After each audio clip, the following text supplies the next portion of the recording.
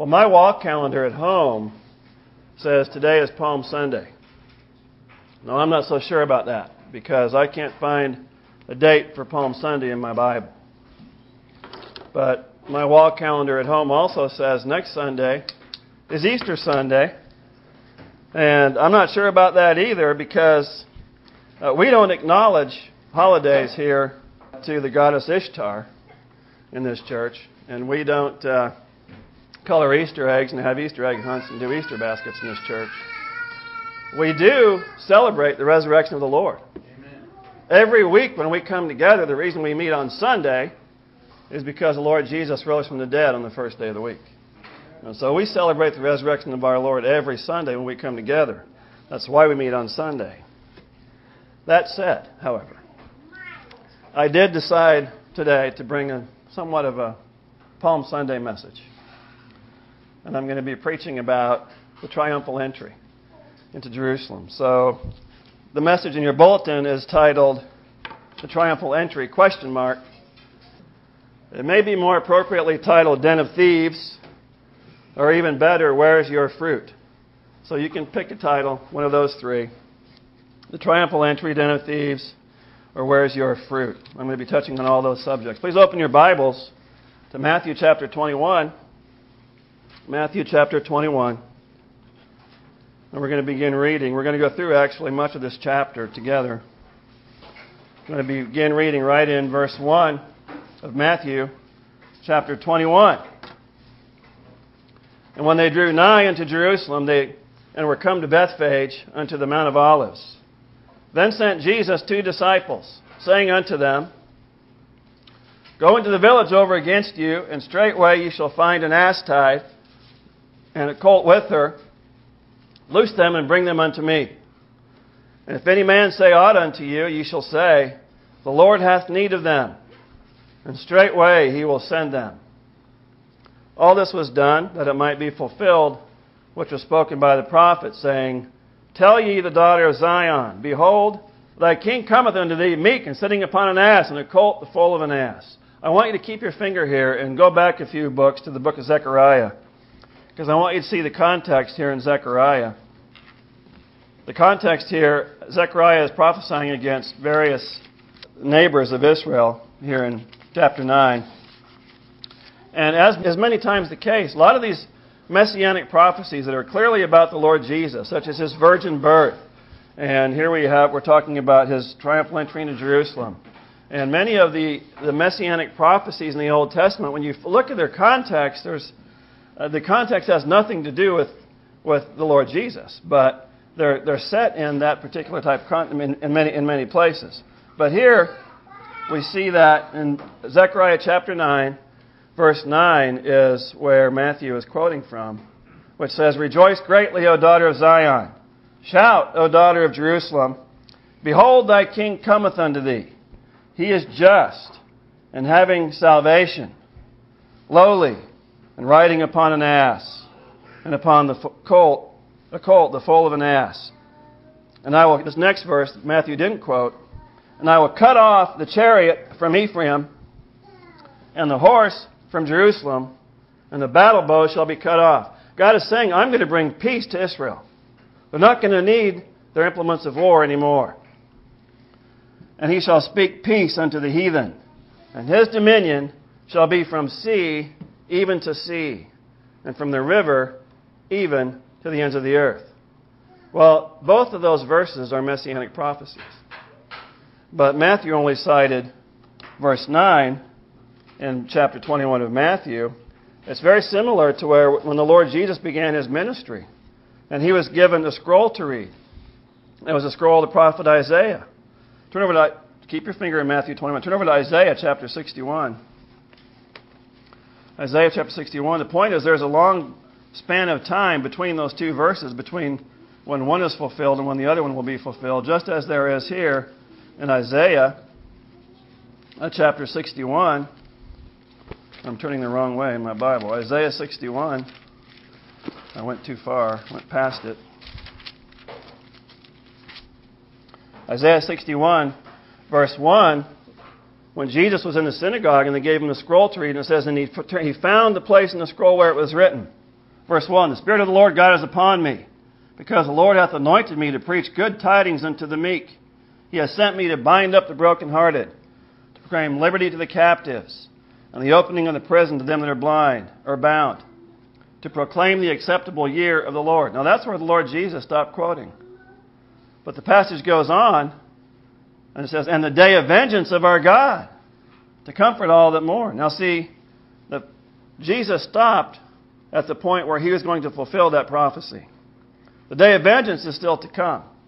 Just as in the book of Zechariah, God will restore peace to Israel, but he hasn't yet. That day is still yet to come. So that's the context of the prophecy here. There's going to be a passage of time, a space of time between when Jesus comes into Jerusalem at his triumphal entry and the time when he actually does bring peace to Jerusalem. And the day will come, though. Point is that, as Zechariah said, the day will come when the Lord Jesus will have dominion from sea to sea on this earth, and from the river even to the ends of the earth. It doesn't say heaven. It says to the ends of the earth. Jesus will reign on this earth one day. That day is going to come. So Zechariah said he is just and having salvation. Just meaning he is without sin. He is without sin, yet bringing God's solution for sin. As Peter said in 1 Peter chapter 2, who did no sin, neither was guile found in his mouth, who when he was reviled, reviled not again.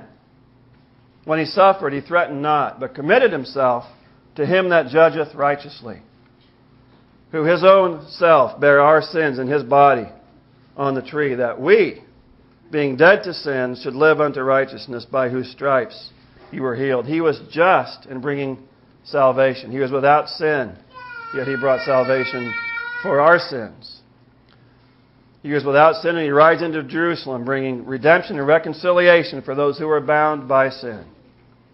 And though they are not praising him for that reason in this context, it is for that reason that he is worthy of praise. Zechariah also says that Christ is lowly, humble. He's humble and meek, as Matthew quoted. It's understood at this time, when Jesus is coming into Jerusalem, only by Christ himself, that he is presenting himself publicly for the sole purpose of subjecting himself to public humiliation on the cross, to public shame, humiliation of the cross. That's his purpose for riding into Jerusalem. He only knows that, but that's what he's coming into the city for. His humiliation is not in any way diminished by the praise he receives. Paul said in Philippians chapter 2, let this mind be in you, which is also in Christ Jesus, who being in the form of God, thought it not robbery to be equal with God, but made himself of no reputation, and took upon him the form of a servant, and was made in the likeness of men. And being found in fashion as a man, he humbled himself, and became obedient unto death, even the death on the cross. He is meek and lowly, riding on the foal of an ass. By the way, if Jesus was willing to go to the cross and suffer for our sins, ought not we be willing to serve him with our lives? Amen? With our time? The answer is yes. We ought to be able to do that. It's our reasonable service, Paul says in Romans chapter 12. So back to Matthew 21, verse 6. And the disciples went and did as Jesus commanded them, and brought the ass and the colt, and put on their clothes, put on them their clothes, and they set him thereon. And a very great multitude spread their garments in the way. Others cut down branches from the trees and strawed them in the way. And the multitudes that went before and that followed cried, saying, Hosanna to the Son of David. Blessed is he that cometh in the name of the Lord. Hosanna in the highest. And when he was come into Jerusalem, all the city was moved, saying, Who is this? And the multitude said, This is Jesus, the prophet of Nazareth of Galilee. Turn over, let's look at Luke's account of this event in Luke chapter 19. Luke chapter 19, I want to cite verses 37 through 40, and then we'll make a few observations here we want to point out. Luke says in verse 37 of chapter 19, when he was come nigh, even now at the descent of the Mount of Olives, The whole multitude of the disciples began to rejoice and praise God with a loud voice for all the mighty works that they had seen, saying, Blessed be the King that cometh in the name of the Lord, peace in heaven and glory in the highest. And some of the Pharisees among the multitude said unto him, Master, rebuke thy disciples. And he answered and said unto them, I tell you that if these should hold their peace, the stones would immediately cry out. Observation number 1 here is that the Lord Jesus' humility is in no way diminished by his acceptance of their praise and worship of which he is worthy. The Pharisees, who knew that Christ was by nature a meek and a humble man, a humble person, expected Christ to rebuke his disciples. Jesus acknowledges, though, that he is worthy to be praised because he is the great I am. And he does have the name that is above all names, as Paul says in Philippians chapter 2. Because only God is worthy of worship, and Jesus acknowledges that he is God by accepting their worship. That's why Jesus said, by the way, in John chapter 5, verse 23, that all men should honor the Son even as they honor the Father. He that honoreth not the Son honoreth not the Father which hath sent him. Jesus said he's worthy of the same honor and the same praise that the Father receives. And so he received their praise, and he was worthy of it. It says in Revelation chapter 5, we see the angels of God and all of heaven worshiping the Lord Jesus because he is worthy of worship and praise. Revelation chapter 5, verse 11, John says, And I beheld, and I heard the voice of many angels round about the throne, and the beasts and the elders. And the number of them was 10,000 times 10,000, and thousands of thousands. That is millions and billions of beings worshiping the Lord. And it says, saying with a loud voice. Notice verse 12 of Revelation 5, saying with a loud voice. They were shouting in heaven, Worthy is the Lamb that was slain to receive power and riches and wisdom and strength and honor and glory and blessing. And every creature which is in heaven and on the earth and under the earth, and such as are in the sea and all that are in them, heard I saying, Blessing and honor and glory and power be unto him that sitteth upon the throne, and unto the Lamb forever and ever. And the 4 beasts said, Amen. And the 24 elders fell down and worshipped him that liveth forever and ever. The Lord Jesus is worthy of our praise and worship. He accepted their praise and worship on that day because he's worthy of the same honor due the Father. So back to Luke chapter 19. Note how the praises of the Jerusalem crowd here are somewhat similar actually to the praises of the angels at Christ's birth. In Luke chapter 2, it says, And suddenly there was with the angel a multitude of the heavenly host praising God and saying, Glory to God in the highest, and on earth peace, goodwill toward men. Both glorified God in the highest, and both gave the Father glory for sending his Son. Both spake of the peace that he would bring, as did Zechariah. But the peace that Jesus brought was first peace with God, reconciling man to God. But later on, as I said, there will be peace on this earth as well, and that will come. The New World Order will be put down. The Lord Jesus will reign. Amen. And as Zechariah said, And he shall speak peace unto the heathen, and his dominion shall be from sea even to sea, and from the river even to the ends of the earth.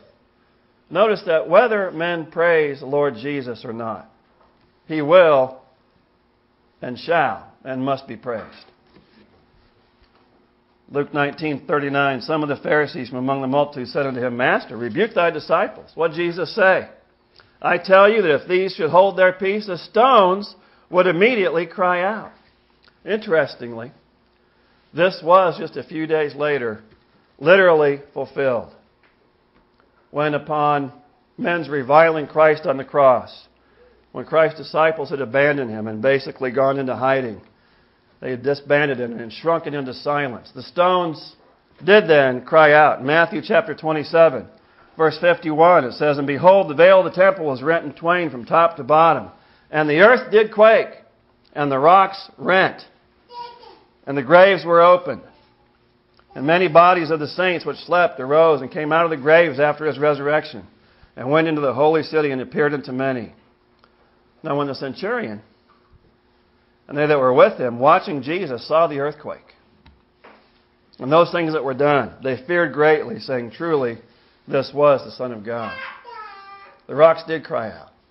They did speak to that centurion, loud and clear, enough to turn him into a believer. Back to Luke 19. I want you to note the reason for their praise. In verse 37, it says, When he was come nigh, even now at the descent of the Mount of Olives, the whole multitude of the disciples began to rejoice and praise God with a loud voice. Why? For all the mighty works that they had seen. They praised him for feeding them. They praised him for healing them. They praised him for raising the dead as he had done to Lazarus just a few days prior to this in Bethany. They praised him for what he had done for them. As well they should, and as well we should as well. But you know, some Christians seem to think that the Christian life is all about what I can get from God. That God is some kind of a genie in a bottle to answer all of our prayers. But we must also praise Jesus for who he is, whether he answers our prayers or not. No matter if we get, our wishes fulfilled and our prayers answered. We must praise him for the greatest act and the greatest gift, and that's this great salvation that he accomplished at the cross. That alone is worthy of our eternal praise to him. So note the reason for their praise, but also note the shallowness of their praise, the duplicity of their praise, and the insincerity and the fickleness of this Jerusalem crowd. One day they shout, Hosanna to the Son of David. Blessed is he that cometh in the name of the Lord. Hosanna in the highest. Blessed be the King that cometh in the name of the Lord. Peace in heaven and glory in the highest. That's what they're shouting one day. But then just a few days later, they're shouting, Crucify him. Crucify him. Matthew 27, verse 17. Therefore, when they were gathered together, Pilate said unto them, Whom will ye that I release unto you, Barabbas, or Jesus, which is called Christ? For he knew that for envy they had delivered him. But the chief priests and the elders persuaded the multitude that they should ask Barabbas and destroy Jesus. The governor answered and said unto them, Whether of the twain will ye that I release to you? And they said, Barabbas. Pilate saith unto them, What shall I do then with Jesus, which is called Christ? And they all said unto him, Let him be crucified. The governor said, Why? What evil hath he done? But they cried out all the more, saying, Let him be crucified. One day they say, Blessed be the King that cometh in the name of the Lord. Blessed be the King, the Son of David. A few days later, as John records, Pilate said to the crowd, Behold your King.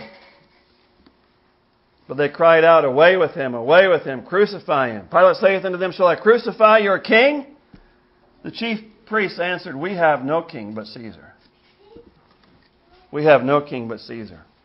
The fickleness of this crowd somewhat highlights the shallowness of their praise, does it not? How this happened? It says in verse 20, But the chief priests and elders persuaded the multitude. I'm not sure how they did that. But it shows how the crowd or the mob can be easily led and duped by a few evil conspirators, doesn't it? I'm reminded of how Paul and Silas were treated in much the same way. In Acts chapter 14, where it's in Acts 14 verse 13, where Paul and Barnabas had just healed some folks, and so the townspeople all wanted to worship Paul and Barnabas. It says, And the priest of Jupiter, which was before the city, brought oxen and garlands unto the gates, and would have done sacrifice with the people, which when the apostles, Barnabas and Paul, heard of, they rent their clothes and ran in among the people, crying out and saying, Sirs, why do ye these things? We are also men of like passions with you, and preach unto you that ye should turn from these vanities unto the living God, which made heaven and earth and the sea, and all things that are therein, who in time past suffered all nations to walk in their own ways. Nevertheless, he left not himself without witness, in that he did good and gave us rain from heaven and fruitful seasons, filling our hearts with food and gladness. And with these sayings, scarcely they restrained the people, that they had not done sacrifice unto them. They wanted to worship Paul and Barnabas. That's up to verse 18. The very next verse in verse 19. And there came thither certain Jews from Antioch and Iconium who persuaded the people. And having stoned Paul, drew him out of the city, supposing he had been dead. One verse, they want to worship him. But then come a few conspirators and persuade the crowd. The next verse, they're stoning him, leaving for dead. The fickleness of the people. An entire mob, once again, easily led and duped by a few evil conspirators. One day they love you, the next day they hate you. The crowd loves you, by the way, as long as you serve the crowd and the mob. By the way, that's why so many preachers today in the pulpits are men pleasers, crowd pleasers. They care very little about pleasing the Lord, truly serving God or doing what's right. I'm reminded of Kent Hovind. He had a wonderful worldwide ministry for a while until he took a stand against the IRS and was called up publicly to suffer for it. And the Christian community, who should, by the way, have been taking the same stand he took, or who at least should have respected him for having the courage to take a stand like David alone against the giant, when they stood there shaking in their boots, afraid to confront this giant, the IRS.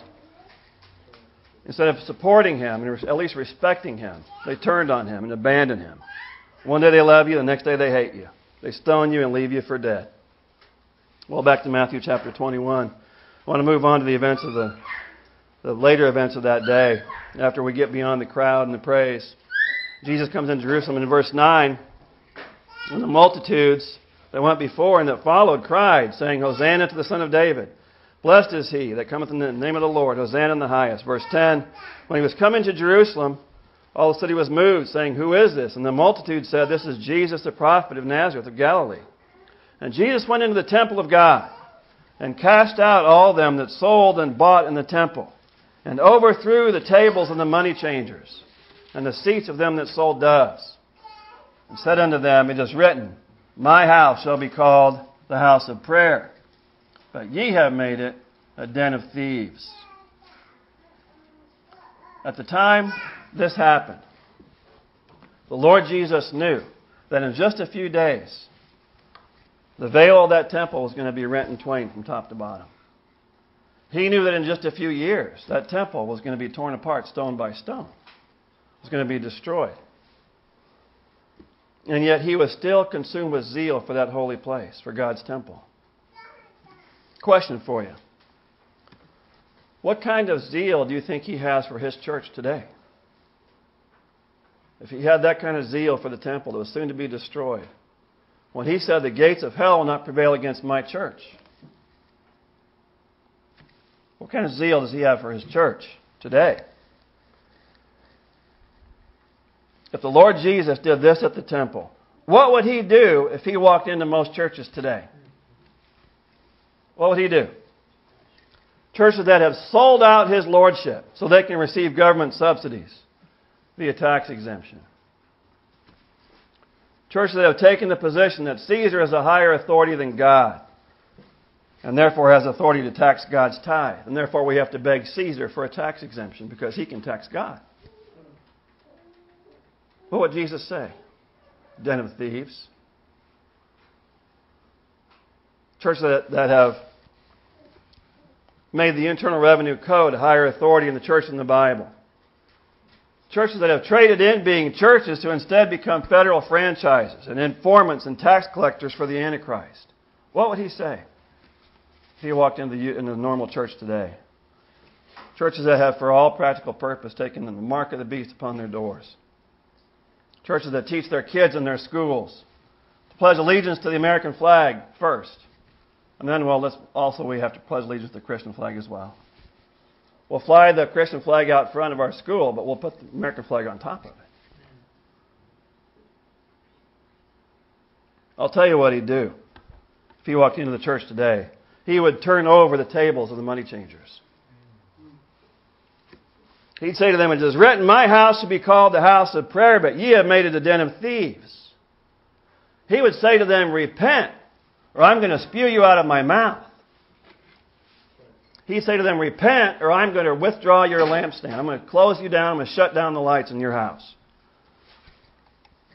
By the way, you might just say, sorry, it's too late. I already spewed you out of my mouth. I've already withdrawn your lampstand. You have no more light. There's no light in you. Just as in Ezekiel's vision, I believe Ichabod is written over the doorposts of most churches today.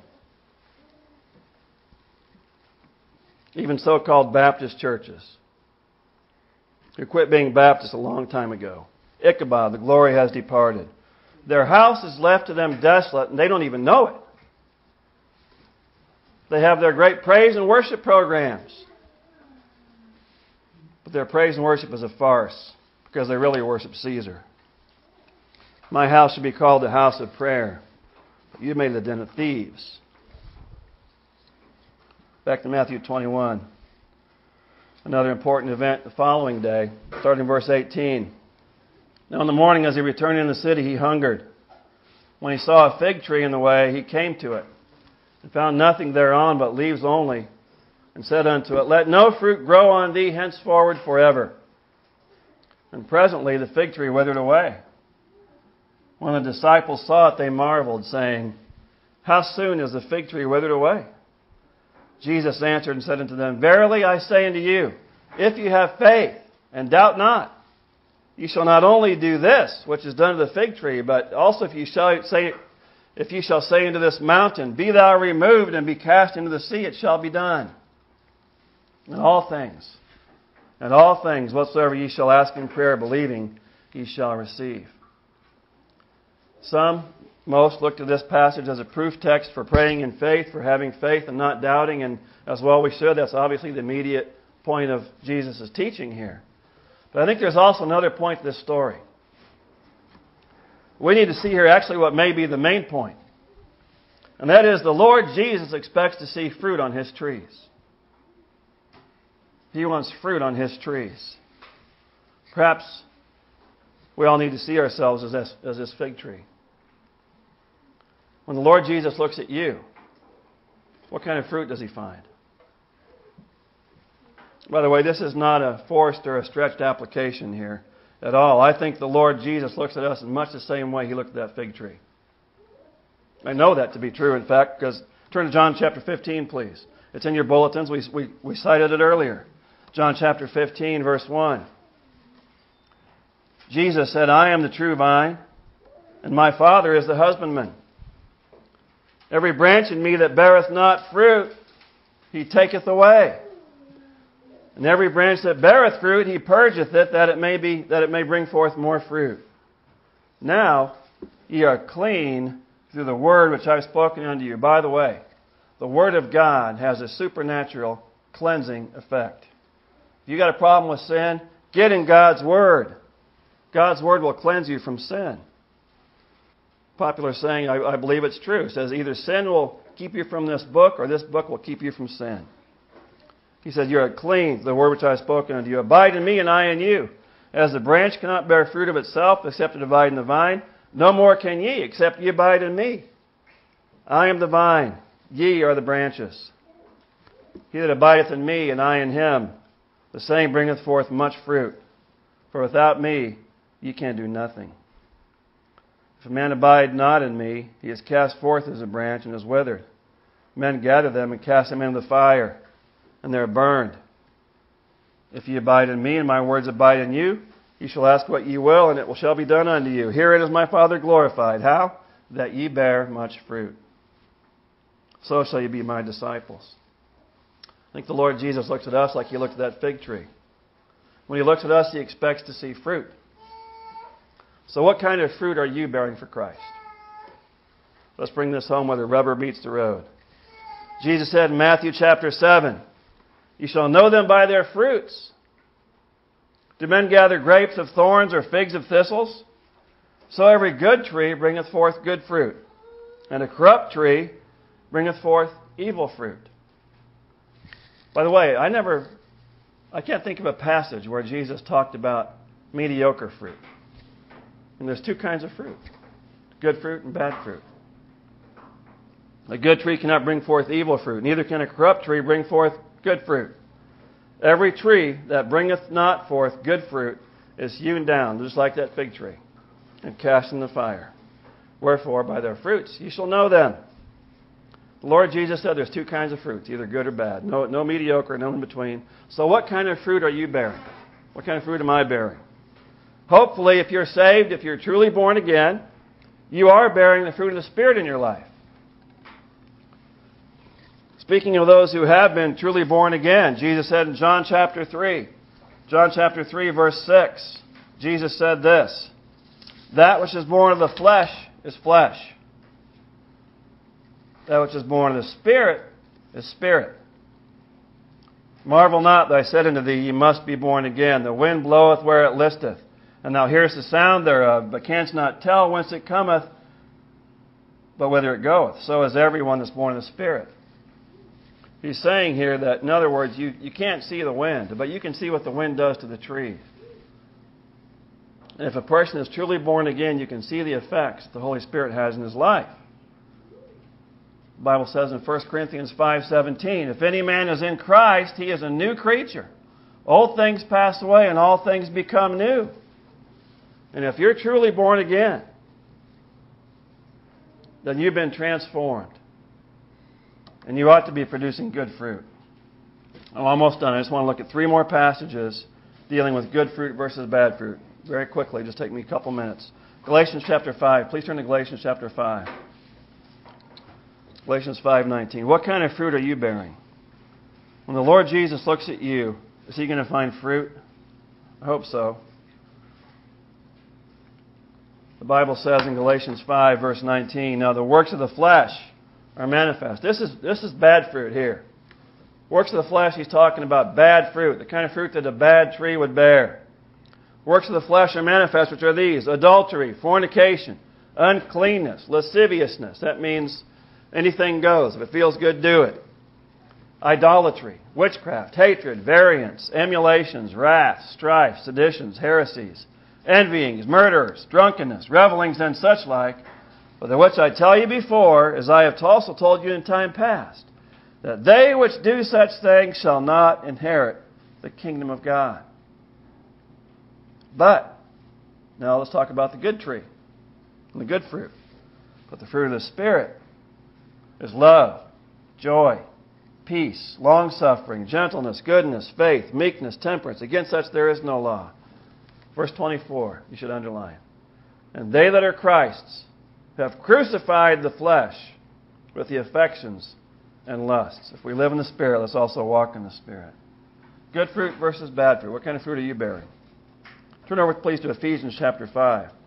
This is not an exhaustive list, by the way, of the fruit of the Spirit. There's other fruits of the Spirit as well, including sanity, a sane mind. We've not been given a spirit of fear, but of power and of love and of a sound mind. One fruit of the Spirit is a sound mind. Ephesians chapter 5, verse 9 says, for the fruit of the Spirit is in all goodness and righteousness and truth. That's the fruit of the Spirit. Goodness and righteousness and truth. Proving what is acceptable unto the Lord. Verse 11, and have no fellowship with the unfruitful works of darkness, but rather reprove them. So what kind of fruit are you bearing? Turn one more passage over to Romans chapter 6. Are you a good tree or a bad tree? Romans 6, verse 20. Talking about fruit here. Not much good fruit in the works of the flesh. Romans 6, verse 20. For when you were the servants of sin, meaning before you got born again, before you got saved, when you were the servants of sin, which we all were at one time, ye were free from righteousness. You were free from righteousness. Then you could, if it feels good, do it. Footloose, fancy free. But what fruit had ye then in those things whereof you are now ashamed? For the end of those things is death. That's bad fruit. But now, being made free from sin and become servants to God, ye have your fruit unto holiness, and the end everlasting life. So what kind of fruit are you bearing? When the Lord Jesus looks at you, what kind of fruit does He see? I'm going to tell you something. He cares. That's what that story was about. He cares about His trees bearing fruit. I want to tell you that if you are not bearing good fruit, you may be in danger of being hewn down and thrown in the fire, just as Jesus said. He meant that when He said it. If you're a bad tree bearing bad fruit, then you need to repent. You need to turn from your rebellion. You need to believe on the Lord Jesus Christ. Receive Him as your Savior and Lord. Be born again today and become a good tree. He'll change you into a good tree. That's why the Bible says, if any man is in Christ, he is a new creature. Old things pass away and all things become new. If you're not bearing fruit for Him, you need to. You need to repent today and turn to the Lord Jesus. Let's sing one more time. Let's sing that song, Marvelous Grace of Our Loving Lord. Grace greater than our sin.